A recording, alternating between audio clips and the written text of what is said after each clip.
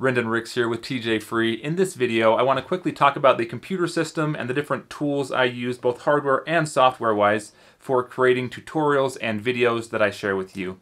So we built this computer a couple months back on the channel.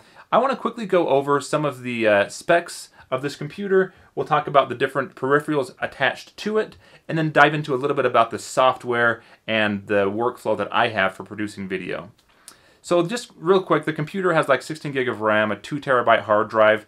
All 4 monitors are connected to the same physical computer, and they plug into a single GTX 1080 Ti graphics card, which is super powerful enough to power everything that I do. It's great for the video editing, and it really helps to have the 4 monitors for workflow. As far as the software I'm using, the host system is Solus OS. So it's running a Solus, it's a version of Linux. And then on top of that, I run VirtualBox, and I virtualize different operating systems that I need. So I can virtualize even like an Android phone. I can virtualize, right now I have Linux Mint virtualized in the bottom left-hand corner. I can virtualize Mac OS and Windows operating systems and have them on a different screen. And so I can move the single mouse and keyboard, kind of toggles between all of them. Which actually works really nice with my Linux Mint setup. Right now I'm using that for my screen recording. So you may have noticed with my tutorials, sometimes I magnify the screen. I have a custom cursor with a yellow highlight around it. Well, that's only shown when I'm on that screen. As soon as I move the mouse away from that screen, it goes back to the system default for my Solus operating system. Does that make sense? And it's really helped me be able to provide a better quality video when I'm just screencasting an entire operating system. Also, I can reboot the virtual computer and show you some kind of lower level things without having to figure out how I'm going to do the screen recording, since it's just the screen that's being captured, and then literally everything within there is just being captured and recorded. It's not dependent on software from within Linux Mint. Instead, even if it were to crash, I would be able to record that crash, and you'd see everything that I'm seeing. So it's really cool that way. I'm using the i3 window manager, which is a different way of managing the windows that you have open. So for example, I can press some keys here and just open up. Every time I open up a new window, it sort of has these little dividers, and it just optimizes that space, and I can send those to different screens. So I'm never having windows over top of windows. I don't minimize and maximize. Instead, I just have different desktops that I can move these to, and it works really well with the 4 different monitors that I'm using. As far as the peripherals I'm using, I have 2 cameras hooked to this computer. So it does have an Elgato video capture card with an HDMI input. So a lot of computers are going to have HDMI on the back of them, but it's only for output.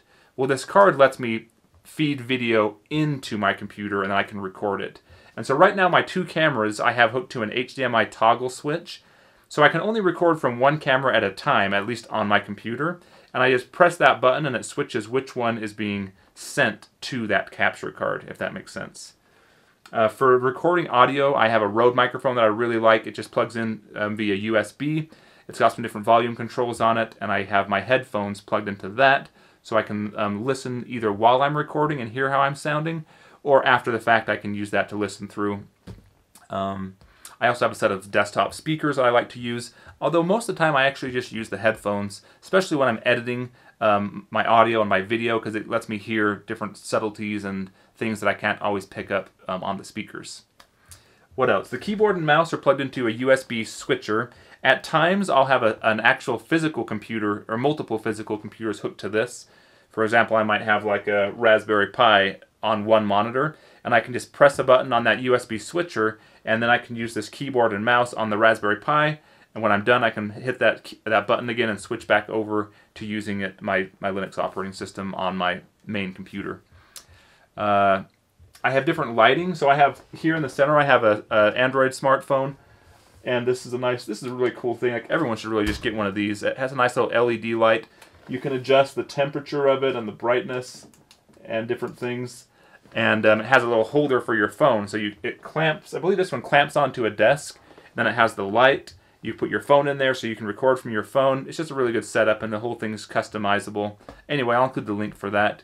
So I have my phone there mostly for just like monitoring if I want to see text coming in while I'm on the computer or anything like that. But I can use the camera on that to record as well, but I don't usually do that. But the light I do use. I use this forward-facing light a lot to put light on my face when I'm recording from the camera right below it, which is this SLR camera. Oh, the cameras real quick. I have a Blackmagic Cinema Pocket Cam, and I have a Canon T3 Rebel. Just both older cameras, but they work well for just doing screencasts if I'm going to shrink the video down. Real quick about the software I'm running on top of my operating system. I use Open Broadcaster Studio to record my screen desktop and also to record input from the microphone and to record input from these cameras through my capture card. And so that's really nice. I just do a full screen capture on a single screen. Then any windows that I move into there or anything happening on that screen will be captured. For video editing, I just finished an Olive tutorial series, so I was using Olive quite a bit. It's still a little bit underdeveloped for me for some of the features I want.